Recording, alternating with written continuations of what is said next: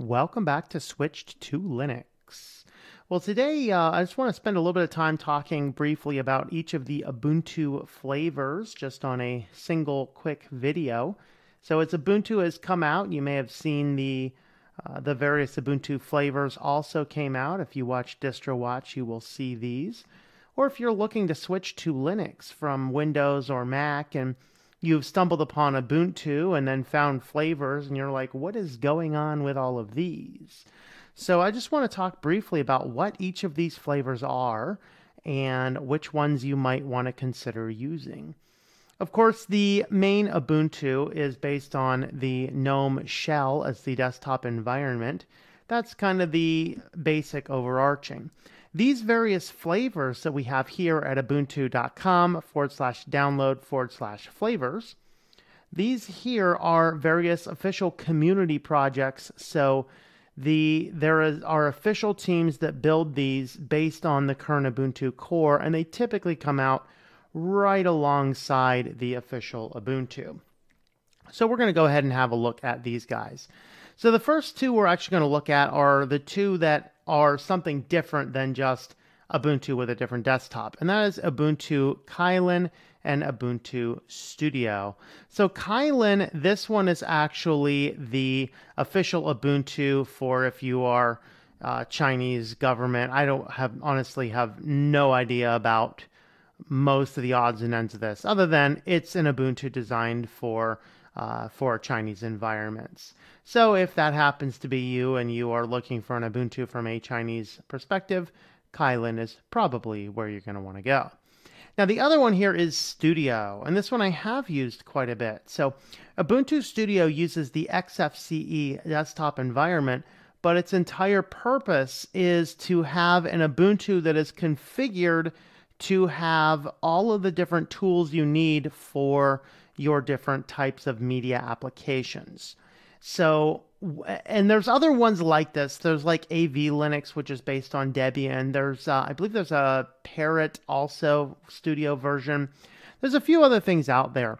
What is so much nicer about Ubuntu Studio is they do tend to give more software options, and the installer will allow you to pick which ones you want to use. So if you do things in, for example, graphic design, but you don't do anything at all in music, you can simply leave out all of the music stuff. And if that case, you're going to get just the basic media players, things like that, but you're not going to get any of the more advanced tools that you have.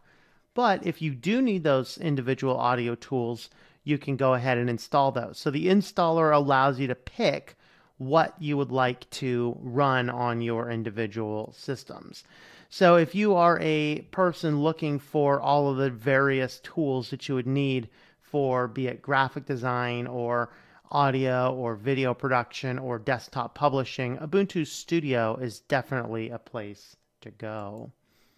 So this leaves us with the other ones, and our other Ubuntus here, these are all Ubuntu with various desktops. Although there is at times a little bit more involved in these than just adding a different desktop. So the first one of these I want to talk briefly about is Ubuntu Matei, because this one here there's so much work and development about it. Even the Matei project itself is carried forth by this team and also the team that does our Linux Mint Matei group. And what Matei brings to it that is really good is, as you can see here, Matei has more options for installability. So you can use it on a variety of different micro PCs, including ARM processors there with the Raspberry Pi. They also have a lot of different settings. So one of the things that you will find in all the Ubuntu flavors is they do tend to follow some Mac type elements where the bars are the top of the screen and things. But with Ubuntu Matei, one of the greatest implementations that they have is the ability to choose your panel layout. So they do have a more traditional Ubuntu, they have a more Cupertino, they have a more Redmond. So there's a lot of different ways to configure your platform.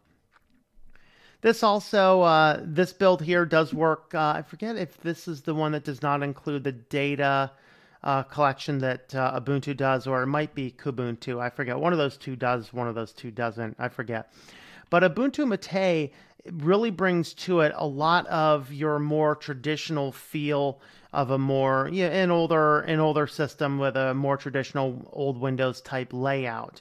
And I've said old there a couple times. That's not to say bad. That's just to say that's what some people really want.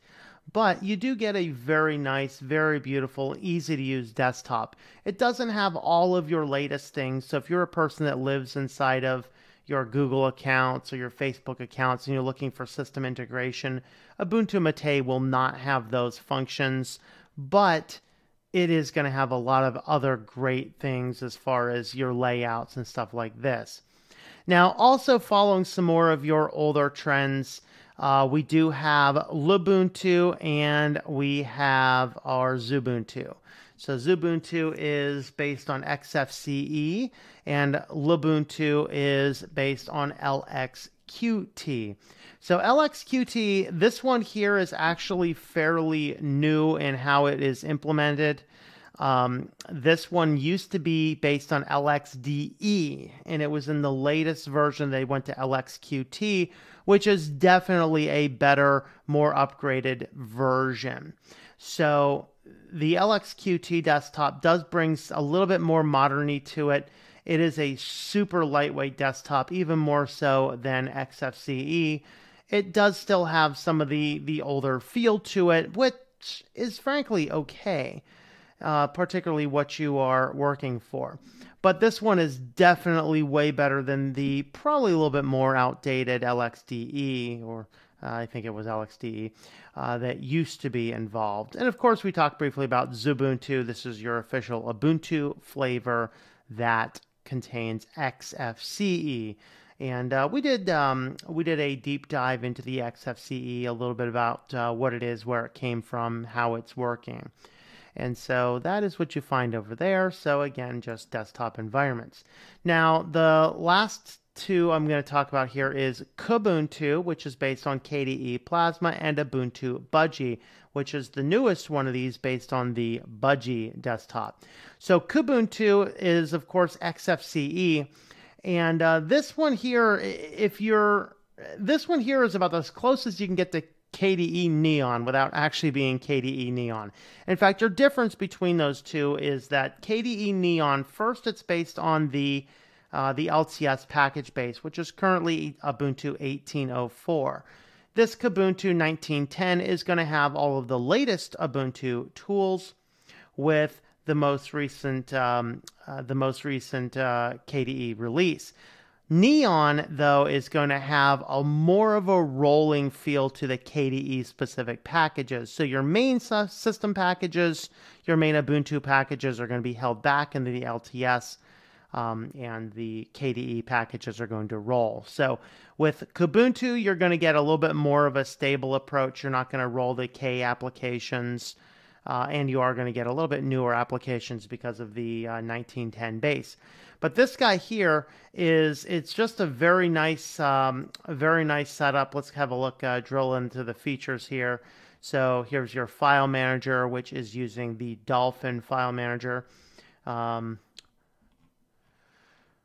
Over here is just the simple image browser, so you can see and view the different images. Just different tools available. So not a whole lot there. And the last one is Ubuntu Budgie. So Budgie is, of all of the Ubuntu flavors, I think Budgie is my favorite desktop environment for Ubuntu. Of course, I like Cinnamon. That's the desktop you see me recording this on here is Cinnamon, which I use Linux Mint Cinnamon as this is my favorite desktop environment. But Budgie is what gets us closest to this. Now, what Kubuntu and Ubuntu Budgie are going to have is they're going to have the ability to integrate your online accounts. So if you're a person that needs those, Budgie is absolutely going to be the easiest. Kubuntu, you might need to install the packages to do that, but they are available for the distribution. So as far as Ubuntu Budgie is concerned, let's have a look at some gallery stuff here. All right, so here's their welcome screen. You can see their layout. They have their panel at the top, You can see it looks very modern. We have a panel on the side for our application launcher. Let's see if we have a nice picture of the slide out bar there. There's what our menu is going to look like. I want to see if they have a picture of the notification bar. There's our weather app. Wow, wedding app. Yes, you're going to get married to Ubuntu. All right. I actually want to see the. There you go. There's the notification. So this is called the Raven menu. So it's kind of like a more of a Mac-like feel. This one here is what many people refer to Budgie as Ubuntu, or as GNOME done right. It is pretty much the GNOME desktop with some modifications to allow you to do a little bit more features, makes it a little bit easier to use as a desktop. Now, what we do find is we do not have a raw vanilla GNOME. That is a little bit more of a controversial thing.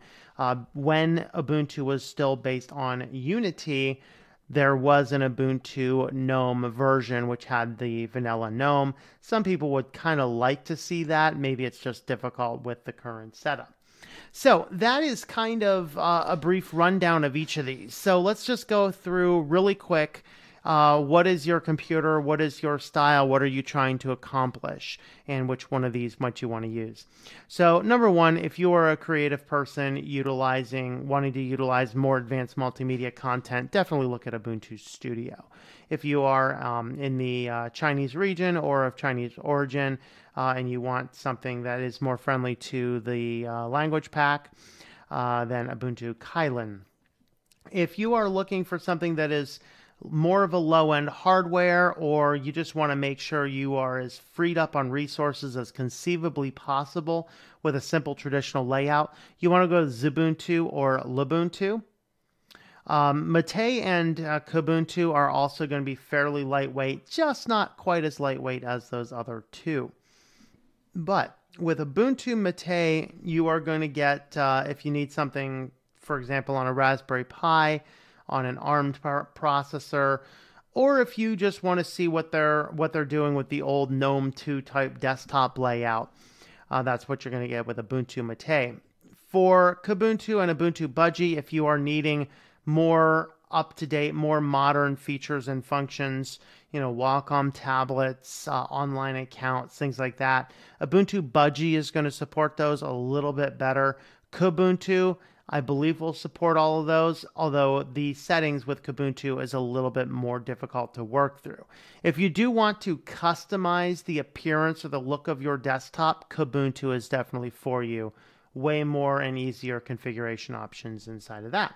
So there is your brief rundown on all of your Ubuntu versions.